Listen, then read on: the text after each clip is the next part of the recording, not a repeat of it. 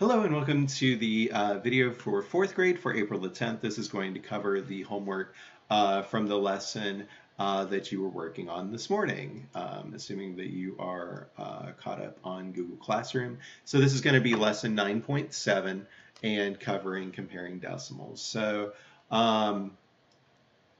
let's go ahead and start with number 2. I'm going to have 6/10 here compared to 60 hundredths. If I were to go ahead and add an extra 0 out here at the end, we could see that both of these are going to be worth the same amount.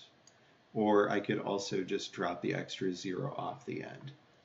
Number 4, so 94 hundredths compared to 9/10. 9/10 is the same thing as 90 hundredths. So 94 hundredths is going to be greater than 90 hundredths.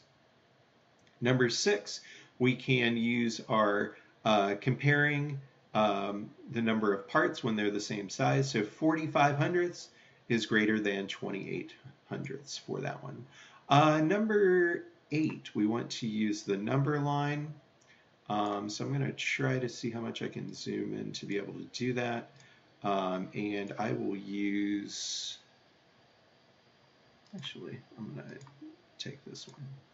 So 0.8 or 8/10 would go right here.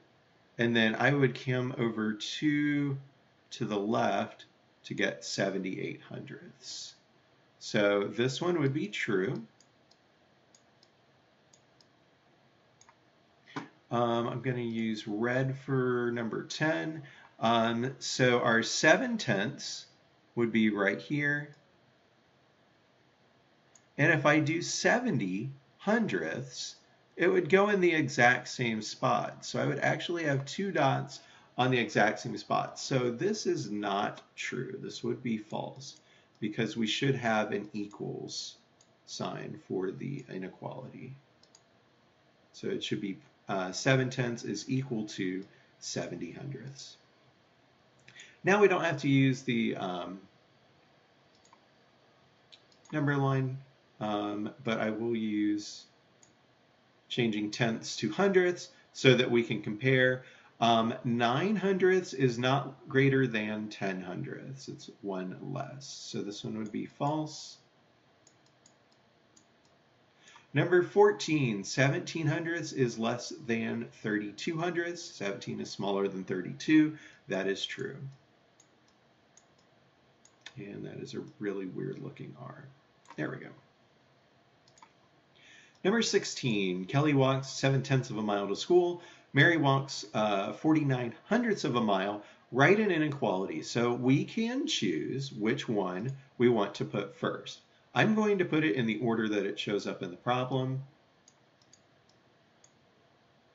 And depending on which one you put first is going to change which symbol we use, which inequality symbol. So if I put this part first, this is my smaller number, I would use less than, which is going to go like this. I'm going to use greater than. If you're following the direction my mouse is going, it should look like that. So if I start with this one first, I use less than. If I start with the larger number, I use greater than. And number 1 on the back. So Bob, Cal, and Pete each made a stack of baseball cards. So Bob's stack was 2/10 of a meter high, Cal's stack was 24 hundredths of a meter high, and Pete's stack was 18 hundredths of a meter high. Write the number of number sentence that compares Cal's stack of cards to Pete's. So Cal's is going to be 24 hundredths. And I'm going to start with his because we are starting by comparing Cal to Pete as far as the stack of baseball cards. So 24 hundredths would be my starting point, and we are comparing to Pete, whose stack was 18 hundredths. So 24 hundredths would be greater than 18 hundredths. And that would be our number sentence for that. Number 2, 3 classmates spent money at the school supplies store. Mark spent 5/10 of a dollar, Andre spent 45/100ths of a dollar, and Raquel spent 52/100ths of a dollar. Write a number sentence that compares what Andre spent to what Mark spent. So Andre would be 45/100ths of a dollar, or 45 cents. And Mark spent 50 cents, or 5/10 of a dollar. And so 45/100ths, or 45 cents, would be less than 5/10, or 50 cents. So there are your problems for the homework for today. If you have any questions, please feel free to post in the comments. Again, thank you for Allie being my quality assurance person when I accidentally make a mistake and forget to cover a problem or maybe give a wrong answer.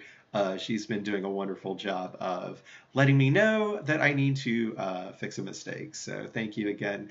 I hope you all have a wonderful weekend. I know with Easter and things being a little bit different, with maybe not being able to go to church, or maybe being able to have some of the family gatherings that some people do during this time of year, that it can be a little bit different. But I hope you have a wonderful and blessed weekend as we celebrate Easter with our risen Christ family, even if we can't be together face to face. So have a wonderful weekend, and I will see you all on Monday.